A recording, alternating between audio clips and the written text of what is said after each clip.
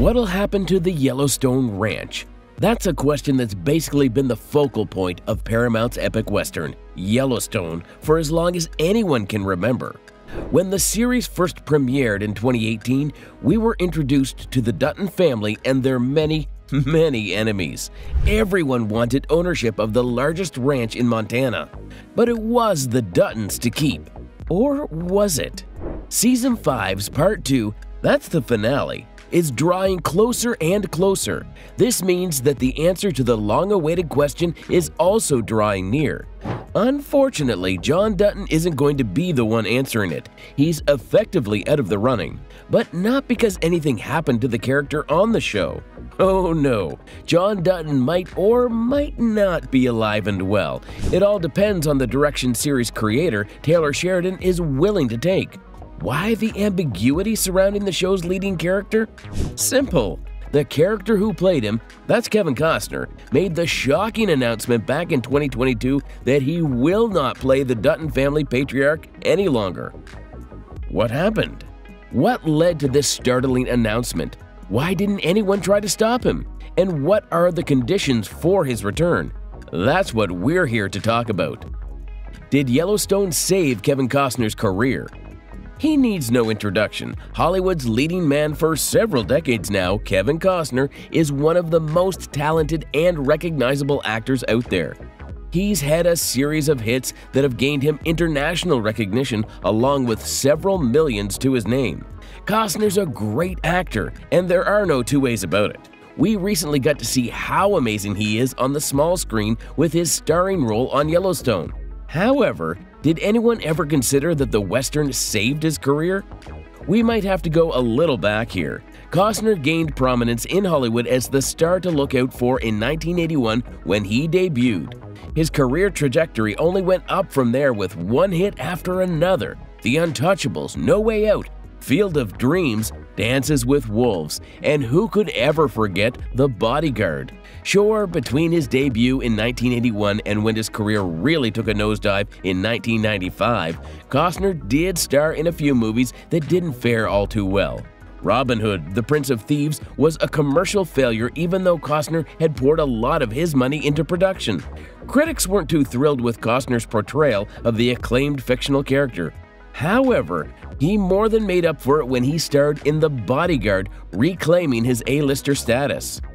Once you star in a critical and commercial hit such as The Bodyguard, you've essentially cemented your status in Hollywood as a star actor. Costner had fortunately shown tremendous potential as an actor by the time Waterworld and The Postman were released in the late 90s. To put their failures into perspective, they've consistently been listed as the worst movies of all time. Waterworld might have actually had a fighting chance, to be fair. The reason why the film flopped wasn't necessarily because of the acting or the direction, but the fact that they poured in too much money to make the movie happen. Again, Costner had paid out of pocket to make the movie a reality. While Waterworld wasn't panned by critics, it wasn't that well liked either. In fact, even the people who enjoyed the movie claimed that it felt a little dragged. The Postman was a different story altogether. In fact, it almost ended Costner's career. The movie was panned by critics and reportedly hated by everyone in theaters. In 1997, when The Postman was released, Costner had hyped up the movie in press tours as one of the best storylines ever. He truly did believe that because he'd also taken up the role as director, financier, and leading man for the film, only to lose almost everything when the movie made virtually nothing. It did win 5 awards, however, that is, if you consider the Golden Raspberries Awards. The film won for Worst Picture, Worst Actor, and Worst Director for Costner. Not really something that would go on the actor's mantle. Everything was wrong with The Postman. The critics believed that even Costner's acting couldn't save the train wreck. The film did so poorly that many people refused to work with the actor because of it. Costner's career eventually made a comeback in the 2000s. After all, he was a great actor. The only problem now was that he gained a sort of reputation for being difficult to work with. Circling back to Robin Hood, Costner wasn't the first pick for the role. In fact, when he was offered the role, it came with a lot of liberties because he had higher star power. The crew was just happy to have him on board, and if that meant doing whatever he wanted, they were okay with it. It didn't help much that Costner was also financing the film. So while Costner was the leading man, he also got a seat at the director's table. Reportedly, he made several changes to the script over and over again. The final version of the film was nothing like the first draft. In hindsight, the original director should have followed his gut because Costner's edit flopped big time. Likewise, Costner had a reported screaming match with the crew of For Love of the Game because he wouldn't accept a role as solely the leading actor. Costner has always wanted more control over the direction his projects go in. Yes, sometimes it's worked out well for him and he's been able to create a masterpiece. More often than not, however, it just doesn't work. But Costner refuses to accept that. So by the time Yellowstone was offered to the actor, he'd built sort of a reputation for himself and wasn't working on as many projects because of it. His career had taken several hits over the years, and he could really do with a project that was bigger than anything anyone had ever seen. A project like Yellowstone, of course. So in 2018, Costner made the best decision for his career since The Bodyguard, and redeemed himself from the worst decision he'd ever made, which was to turn down Shawshank Redemption to focus on movies we've never heard of. John Dutton now became one of Kevin Costner's biggest roles, and he was earning millions per episode of the Paramount show. Everything was going good until one day when Costner decided it was time to up and leave. The real reason Kevin Costner wanted to leave. Was leaving Yellowstone the biggest career mistake Costner had made since The Postman? No, it was actually a bigger mistake, and you'll know why when you hear the real reason why he quit the show that revived his career. So we have to go back here to late 2022 when the rumor mill reported tensions on the set of the Western. Remembering Costner's tendency to steamroll direction, he'd reportedly butted heads with Taylor more than just a few times. Sometimes Costner's vision was artistic and made sense for the show. Other times, it simply didn't. More than anything, however, Yellowstone had always been a pet project for Taylor. He claimed that he'd never let anyone else take away from a show he'd worked so hard on. Not just the writing and direction, but Taylor had reportedly been working with production houses for years before Paramount eventually signed the show. He'd been working on Sons of Anarchy as an actor when he had the idea for the epic Western. Speaking of which, Taylor doesn't really have the fondest memories of his time on the small screen. He'd rather spend his time working behind the camera than in front of it. In any case, Yellowstone was a dream come true for the series creator, who had been rejected by several media houses until Season 1 was finally ready in 2018. It was a gamble for Taylor, who poured his blood, sweat, and tears into the show, but it was one that paid off, in millions if we're specific. Catching up to 2022, it was reported that Costner wanted more creative control over Yellowstone, or at least over his character, John Dutton. Unfortunately for him, John was Taylor's brainchild and also the moneymaker. If there was one thing Taylor wasn't willing to do, it was to give Costner complete control over his creation. So you'd think that the reason why Costner walked off set never to return was because of an all-too-familiar Hollywood scenario, right? Well, that was reportedly one of several reasons that contributed to Costner's decision to ultimately walk away. The way the rumor goes is that Paramount did try to intervene between Costner and Taylor and work out a compromise.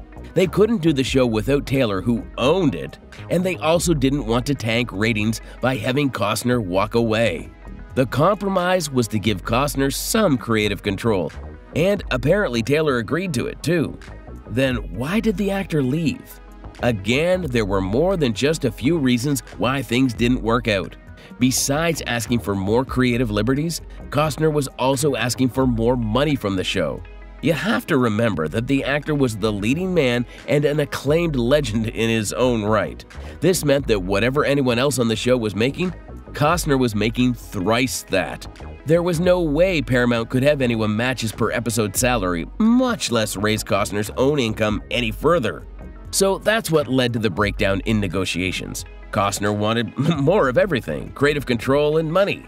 He wasn't willing to compromise on either, and if he wasn't given what he was asking for, he'd walk. In the end, that's exactly what he did. He walked away from the show that revived his career. In hindsight, it might have been one of the biggest mistakes he's ever made. However, if you were to believe yet a third source here, it was something that Costner had to do, not necessarily wanted to do.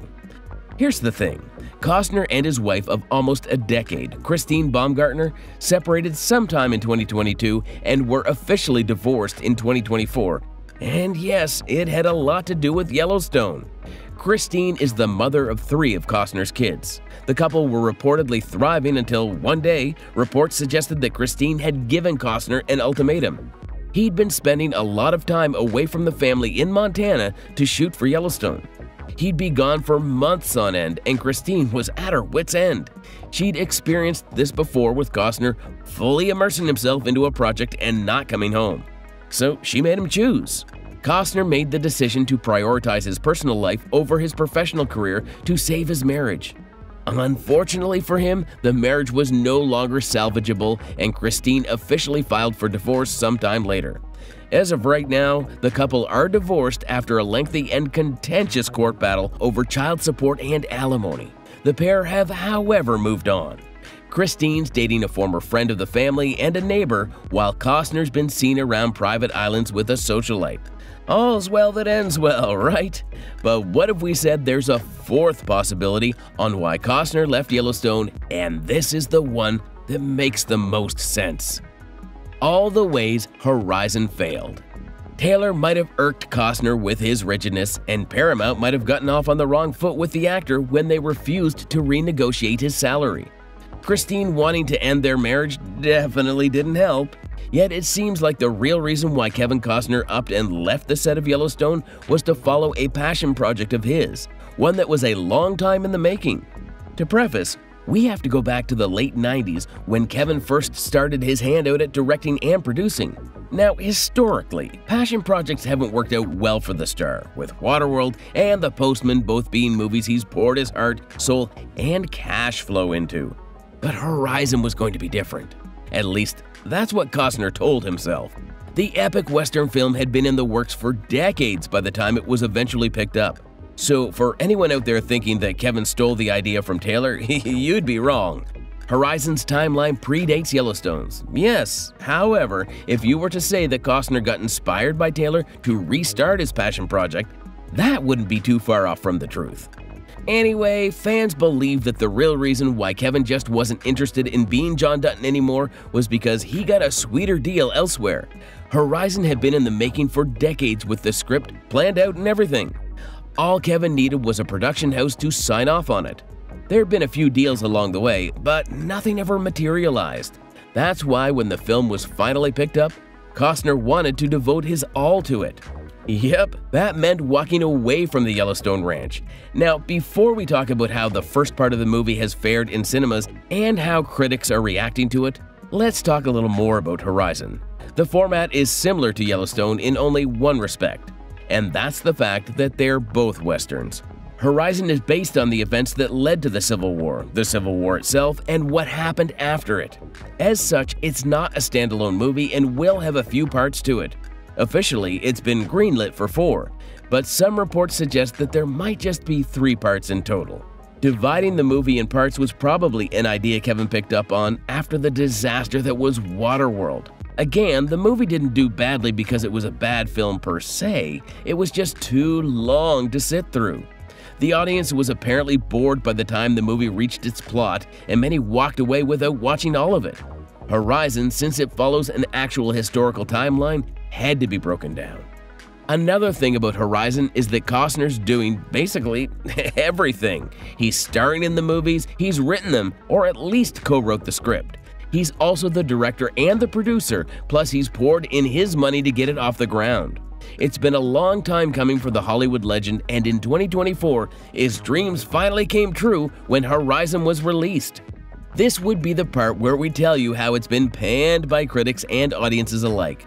The biggest complaint was that Horizon lacked the storyline and direction that's needed to keep a Western moving. In not so many words, many critics called the film boring. Costner's acting might just have been the only saving grace, but that still didn't change the fact that the movie was a box office bomb. Horizon wasn't cheap either.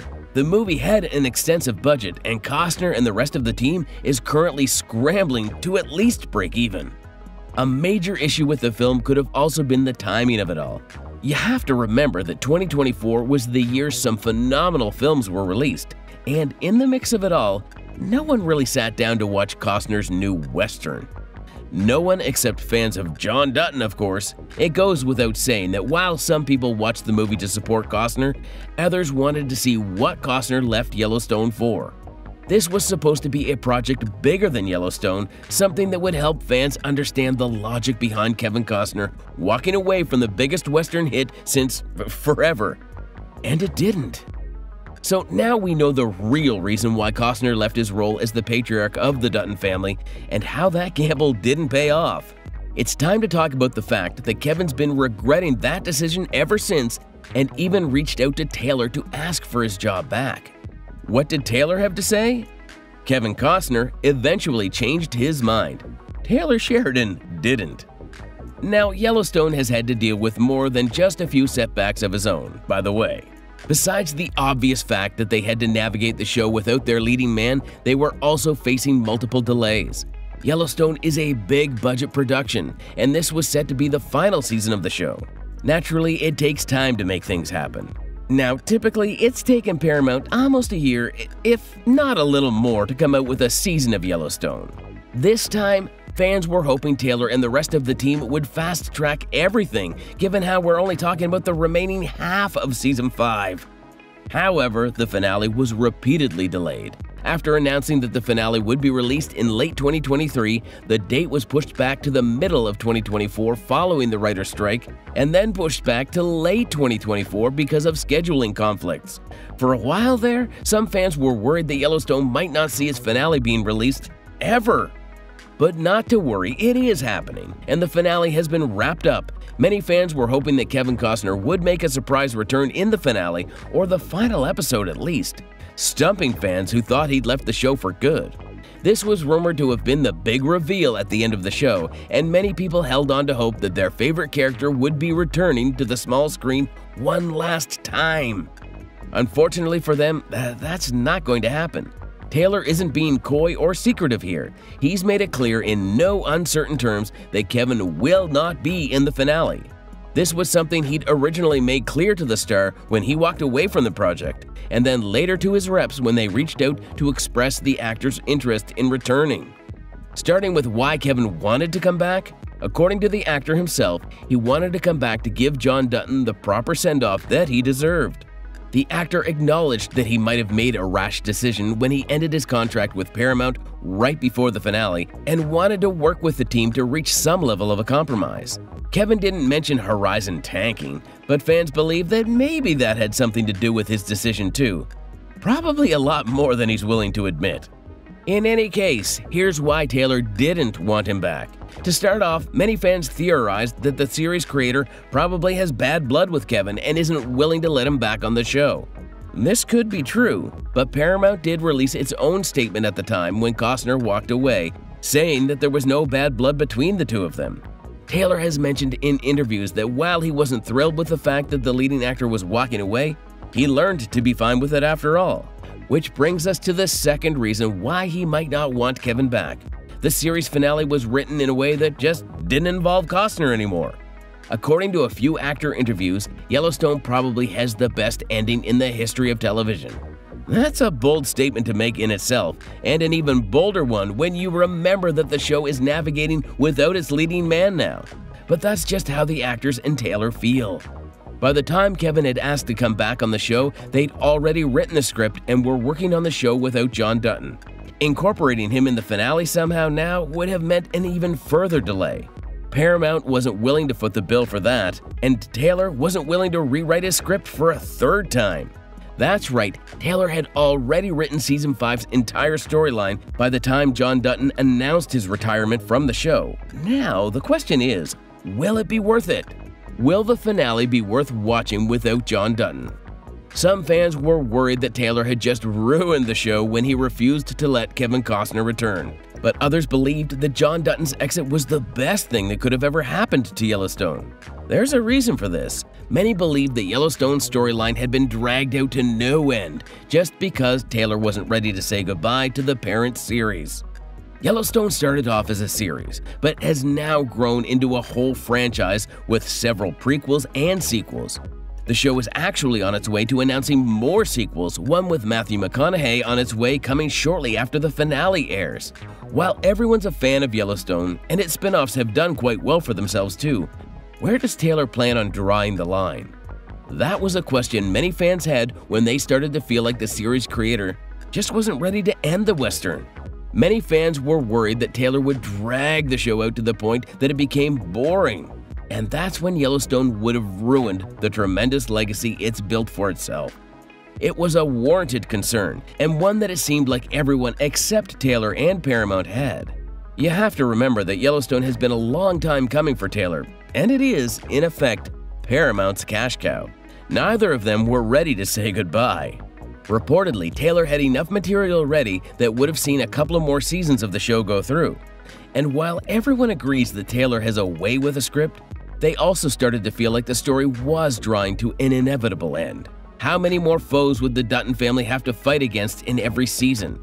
Many predicted that the final boss would be someone from the Dutton family itself, and that's exactly what we came to realize at the end of Season 5's Part 1, when Jamie Dutton flipped the switch and started yearning for the family ranch. Jamie's character arc had been one of the more interesting ones on the show, as fans saw him go from a character who wanted nothing more than John's love and approval to someone who could do just fine without it. If anything, he was willing to get all the Duttons out of the way to get to the family ranch.